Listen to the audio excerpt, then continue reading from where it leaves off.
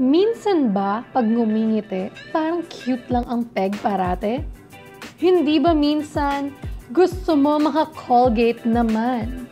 Well, hindi ang sagot doon ay toothbrush vigorously. Simple lang ang sagot dyan. At available siya sa kilalang brand na Healthy Options! Okay, ganito yan. Available naman ang mga activated charcoal na binibenta sa Facebook. And honestly, same lang naman yung effect eh.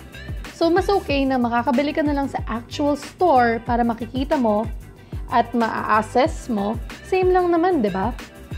Legit naman ang nakakaputi yung charcoal for your teeth. Proven naman siya eh, pero it depends on the consistency. So before I show you paano gagamitin, remember, if mahilig ka magkape, tea, or soft drinks, mas matagal bago makakita ng results. So this is the activated charcoal na binili ko sa Healthy Options. So first, we use 1 capsule per cleaning. Using a different toothbrush for the charcoal because mangingitim tong toothbrush na to. Then maglagay ka ng tissue sa counter para madaling linisan pagkatapos. Next, pwede mo naman lagyan ng toothpaste if you want. If hindi ka kasi masipag magsipilyo, edi isabay mo na.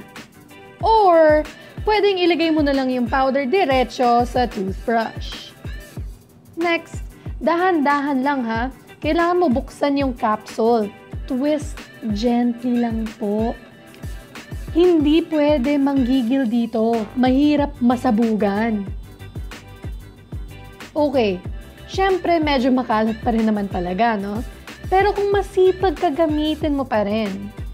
Kanya-kanyang trip yan. Tapos, toothbrush normally for 2 minutes. Medyo kadiri, may maiiwan na tinga na itim, pero syempre, ang sagot dyan ay magmumog ng maayos. Okay! So, pwedeng gamitin to ng 3 times a week or 5 times, depende nga ulit sa progress if malakas ka nga makainom ng kape, tea, ganon, or pag nag-yossi ka, mas mabilis ma-stain ulit ang ngipin mo.